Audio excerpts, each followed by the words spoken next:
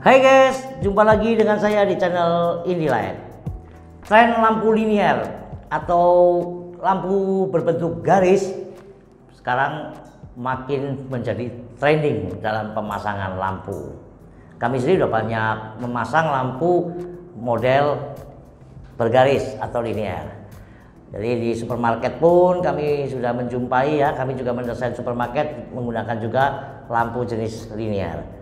Cuma perbedaannya kalau yang di supermarket seperti ini dia punya profil aluminium lebih besar. Kalau yang begini untuk di rumah-rumah. Tapi saya sedikit akan berbagi trik kepada Anda semua guys.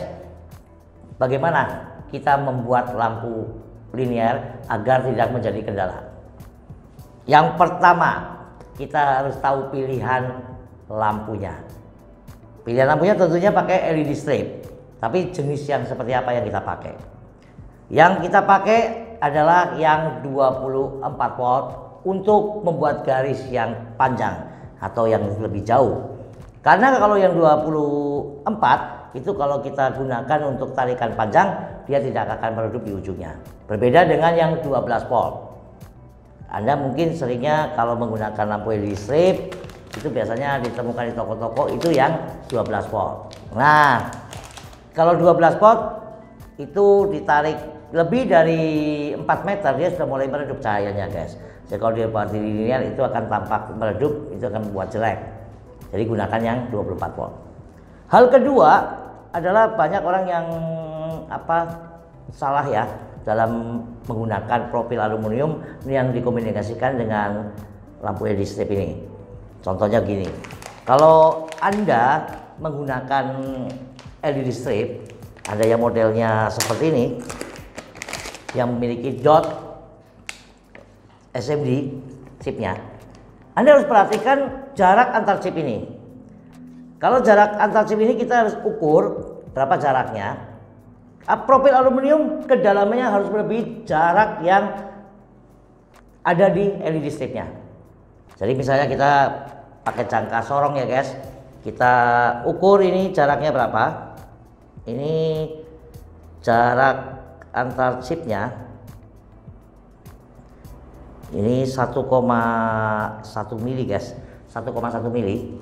Berarti kita di jangka sorong ini asiknya ada begini guys. Nah, kita bisa ukur kedalamannya. Contoh kita pakai yang ini ya guys ya.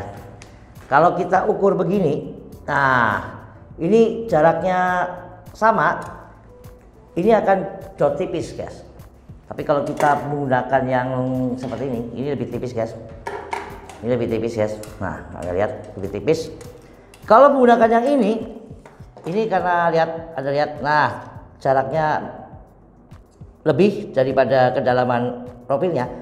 Anda pasti mendapatkan lampu bergaris yang dot-dot. Itu bukan bergaris guys. Jadi ada bahasanya itu mungkin bahasa kerennya totol-totol gitu.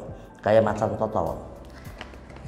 Tapi Anda kalau memang harus menggunakan yang aluminium yang seperti ini, yang misalnya lebih tipis ya, seperti ini ya.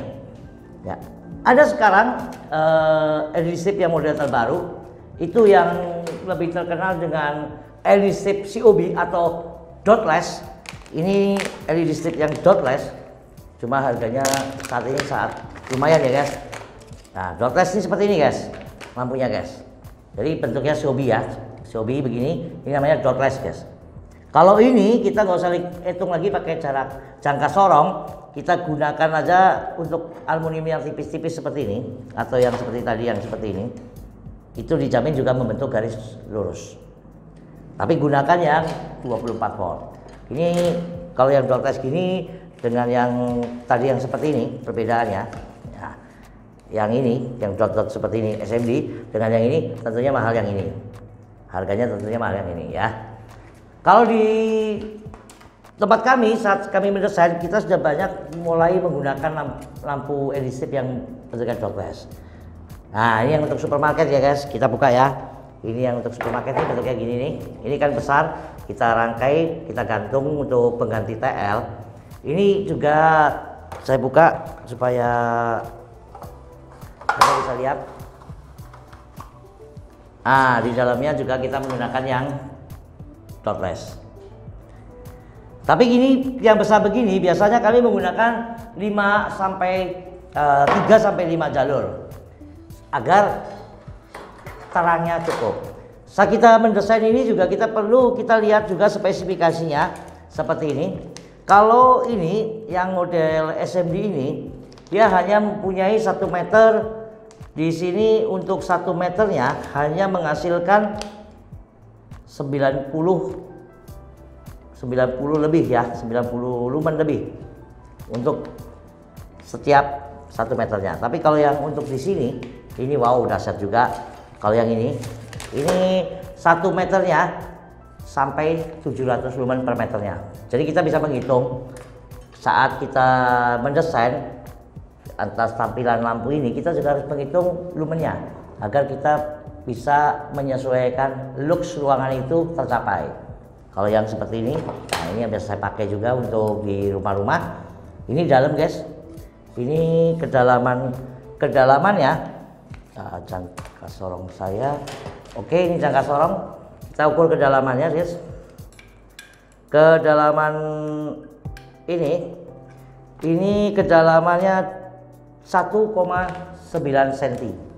Jadi kalau 1,9 cm pakai lampu yang ini juga cukup.